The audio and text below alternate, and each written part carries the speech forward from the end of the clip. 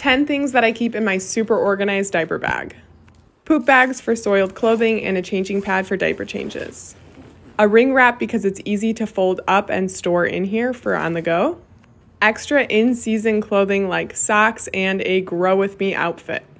If your baby's messy, you might want more than one.